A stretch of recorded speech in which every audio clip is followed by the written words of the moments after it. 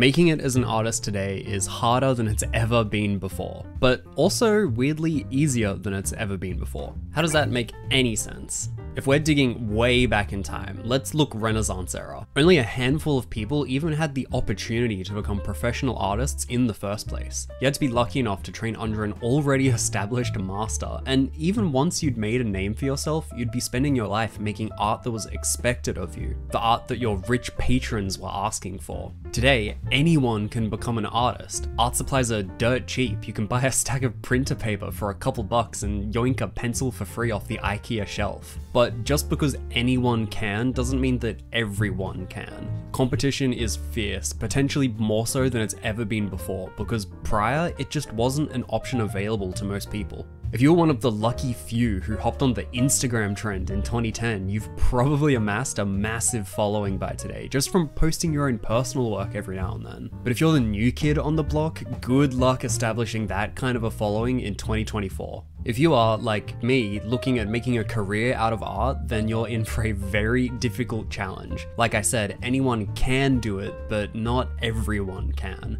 So what do we do about this? The first thing to understand is what the hard part actually is if your goal is to build a career. And there's really only two things that make it difficult. The first, the obvious one, is getting good, building the actual art skill to be able to make things professionally. Learning to draw or paint is an enormous investment of time and energy. I think most people don't have a clue how hard it actually is. And I'm including most artists in this too. Someone that's never tried to draw before, they've got so little experience that of course they're not going to know how challenging it really is. In the same way that I've got no idea what it's like to work on an oil rig. Maybe I spend a day reading about it, but that's still nothing compared to the real world experience of it. But then even among artists, I think so many people forget how hard you've had to work to get to where you are. And this is fairly easy to prove too.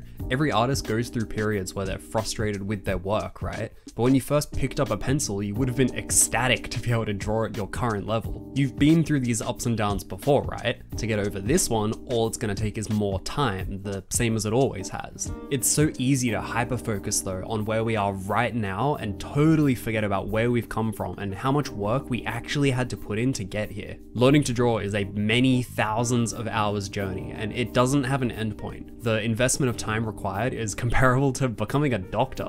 To work in medicine takes thousands of hours of study, work placement, real world experience. The stakes are totally different to making pictures, but the time investment is actually really similar.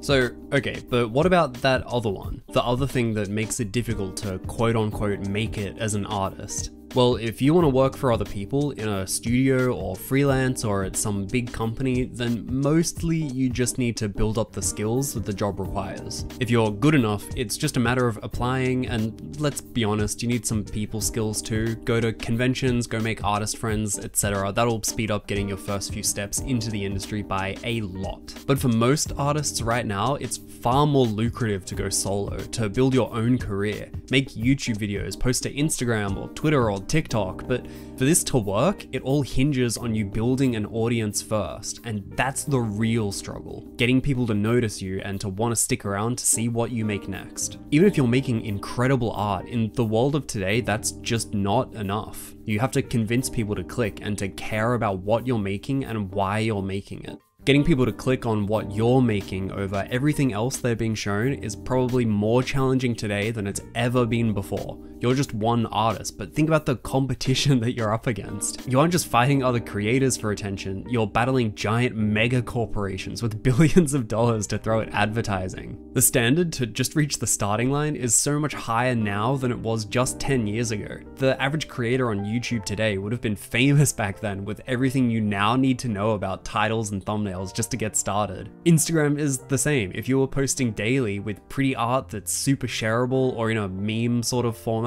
you'd have built a career overnight in 2016. But the landscape has changed and the competition is fierce. So, where's the bright side in all of this then? On the one hand, yeah, it's a lot harder now than it's potentially ever been before, but on the other, there's also way more opportunity to actually make it, and to make it by creating exactly the art that you want to make. There is an audience out there for what you're making, it's just a matter of finding them. Or, more accurately, lighting a bright enough beacon that they can find you. Having to make art in a way that people will click on it is a struggle, but there's also more resources for learning this stuff now than ever before. And honestly, if I have to clickbait a little with a title and thumbnail, but in return I might get to paint the entire Pokemon Emerald map for a living, that's a trade worth making. I think, at least. Subscribe for more art videos, or you can look at some of my other videos here. Bye bye!